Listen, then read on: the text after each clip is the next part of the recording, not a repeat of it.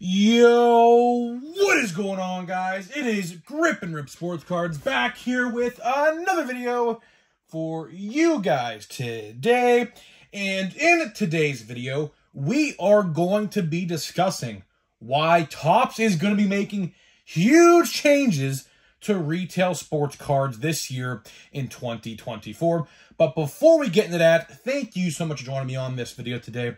Can we get a minimum of 100 likes on today's video, as that is the best way you can help me grow this channel is by hitting that like button to show your support for all the content that we make here on the channel on a daily basis. And speaking of growing the channel, we are doing a giveaway. We are giving away hobby packs of baseball cards once we hit 8,000 subscribers. All you have to do to enter is be publicly subscribed, like this video, turn on the post notifications for all the content you see on the channel, and last but certainly not least, leave a comment in the comment section on what you are looking forward to the most this baseball season in 2024, and I will pick the winner once we hit 8,000 subscribers. So there's that, and of course, channel memberships are available. Hit the join tab next to my name. I'm going to be doing exclusive videos once a week on there, probably starting next week, from discussion videos to blaster box openings when Series 1 comes out, to eBay unboxing with my eBay pickups. I'm going to be doing it all over there, so hope to see you guys there. And shout out to all the channel members who are watching this video, because I know there's a bunch of you watching, so shout out to you guys. So let's get into the topic at hand in this video. Retail sports cards. Very interesting conversation every time I decide to talk about them. Because here's the thing with retail, okay? Here's what intrigues me the most about retail sports cards. Is because they change on a constant basis, really kind of like month by month. You know, one set, for example, I will name 2023 Topps Chrome, right? 2023 Topps Chrome can sell like absolute hotcakes. And then another product, like Plain Jane Heritage High Number, doesn't sell diddly squat, right? So it really just depends on the set that we're talking about. But I believe, and I think I may have found the secret to Topps' plan this year. It's very interesting because this idea literally just sprung up in my head out of nowhere. I was sitting there thinking about how we're 14 days away from Series 1. You know, we're literally 2 weeks away to the day from Series 1 coming out. So very excited for that. Just trying to hold my anticipation, really, because, you know, I have nothing new to open. You guys probably have nothing new to open. There really hasn't been much product. I mean, Stadium Club is out, but whoop-de-doo. I mean, listen, I'll tell you one thing about Stadium Club. I'll tell you one thing about Stadium Club that I saw on the internet today. I saw some guy who opened a case of Hobby. The autograph names in his case were so bad, I genuinely feel bad for the dude for buying a case. Sure, they're on card, I understand, but man, and that's the reason I didn't buy a Stadium Club, right? The reason I didn't buy Stadium Club, well, for one, I think Topps raising the price $30 on their site was ridiculous. That should not have happened. And two, the autograph checklist is very bad. It is very, very bad. All your low-name tier rookies are in that product. And the autographs are probably $7 to $10 max with a lot of those players. Now, sure, you get, I think I've seen like 1 or maybe 2 good autos per case. But out of 24 autos you get in a case, which is 12 boxes, you're not getting your value back. I mean, I saw one guy get an Acuna auto, and that's probably the best I have seen pulled from the product. So that's why I really didn't buy Stadium Club. I might pick up a blaster box just to see what it's about, but I did buy all my Pirates on eBay. So I really don't have anything to worry about there because I got all the cards I really wanted to anyways. But either way, Series 1, the next major release for Topps and baseball cards. The, basically official start to baseball. I mean, I believe spring training actually starts, I think, 11 days from today. So that's pretty cool. So spring training is actually going to start before Series 1 comes out, which typically never happens. So that's pretty cool there. But let's talk retail. So like I said, this thought literally just sprung up in my head. And I thought it was very good to get it going in your guys' head as well. Because I think Topps has a new philosophy. And I kind of talked about this in a past video, maybe like 3 weeks ago, maybe a month ago. So you guys know, the odds of Series 1 retail compared to the Jumbo and Hobby are a day-night difference. Now, when you watch my video, and I already recorded this fun fact, I recorded the best way to buy video, and I show a graph, and it's color-coded to what's good and what's bad.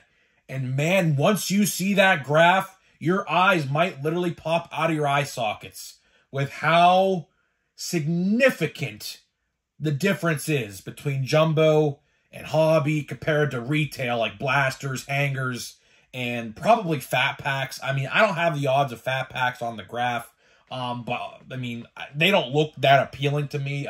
But clearly, though, hangers are going to be bangers for Series 1. At least for Series 1. Now, we'll wait and see what happens with, like, Series 2 and update and things like that in the future, but time will tell there, obviously. But I think I figured it out. I think I figured out the real reason. What if I told you, here's my thought process, right? What if I told you that Topps may be changing their philosophy with how they put hits and parallels in product?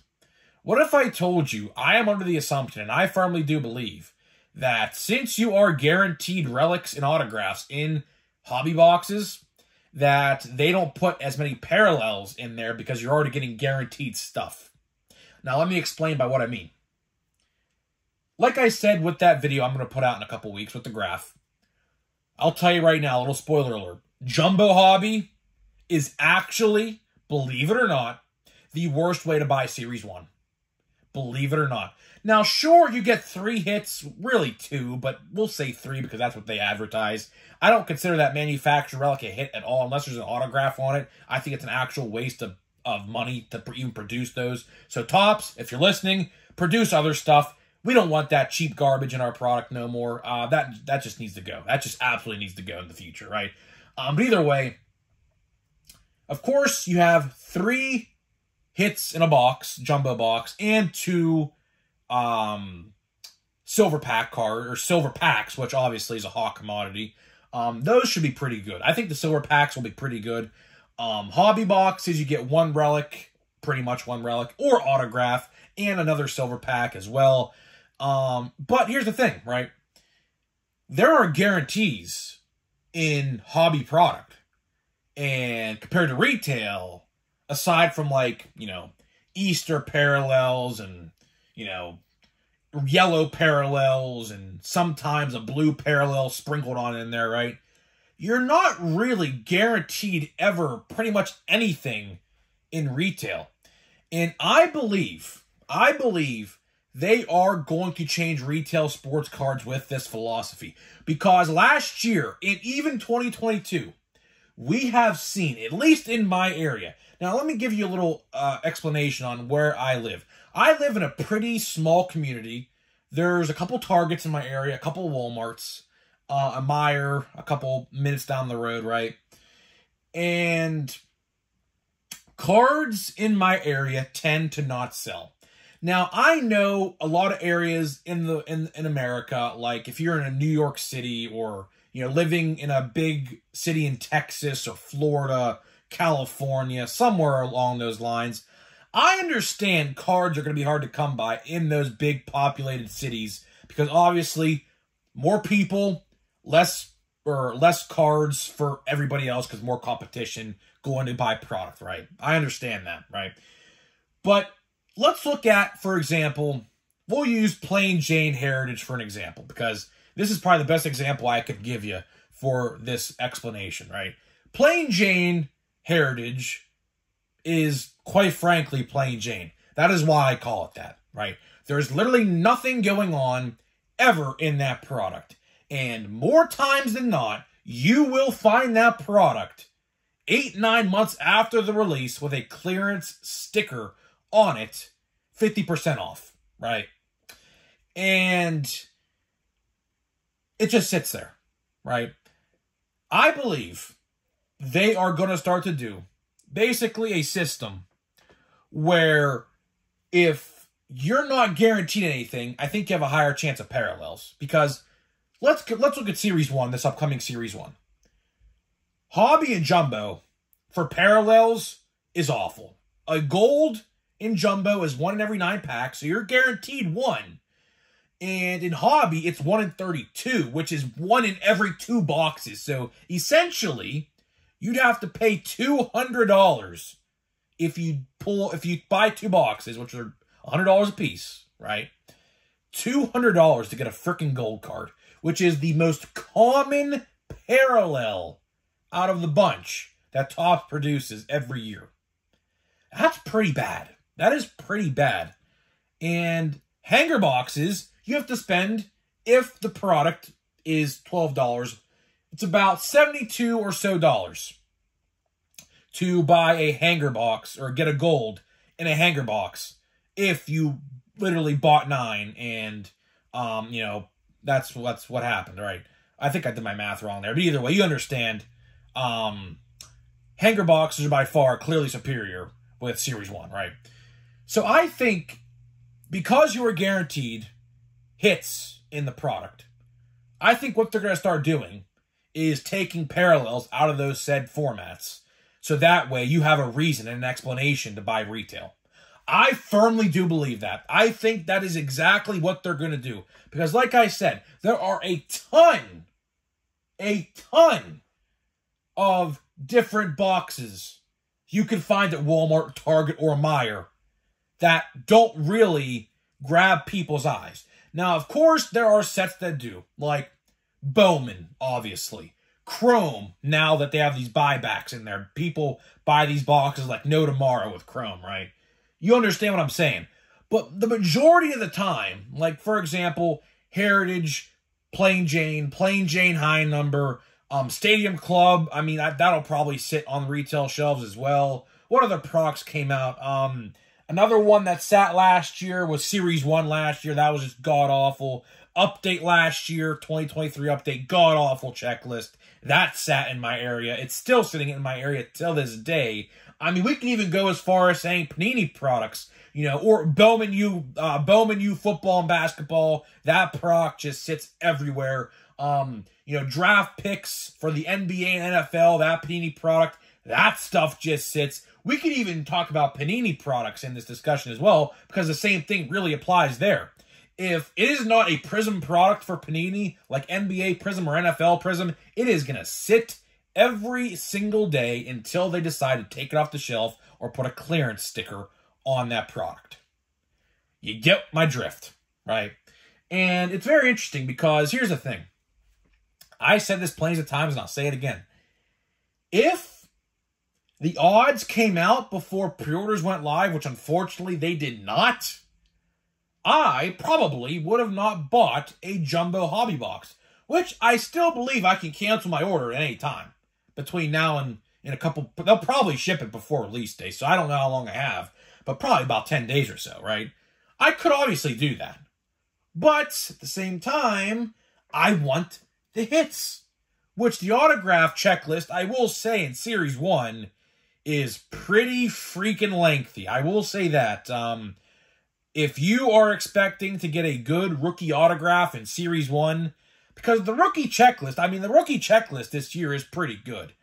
But here's the thing, right? Here's what Topps don't tell you about these autograph checklists. They are going to put Series 2 rookies in the autograph checklist as well. And no, Yamamoto or Young-Ho Lee or Yariel Rodriguez, the international rookies that are coming on into MLB this year, they are not in Series 1 autograph checklists. So, no, you're not going to find any of those guys yet. So, what really is there in Series 2 to look forward to in terms of rookie checklists? I could think of two people, Noelvi Marte and P. Crow Armstrong, who are not in Series 1 base checklist. I will say this, though. They are in other checklists in the product. They are in, I believe, the 1989 insert, and they do have a silver pack card, I believe, as well. But either way, to wrap this video up here, it's going to be very interesting to see what happens this year with Topps specifically, with retail sports cards. For example, last year, 2023 Topps Chrome, although it sold well, it didn't sell well on retail shelves because of the odds. It sold well because of the MVP buyback promotion, which I do believe they are bringing back this year as well, right? So, I'm looking forward to this. We will know if this is true. If my claim and theory is true, we will know it.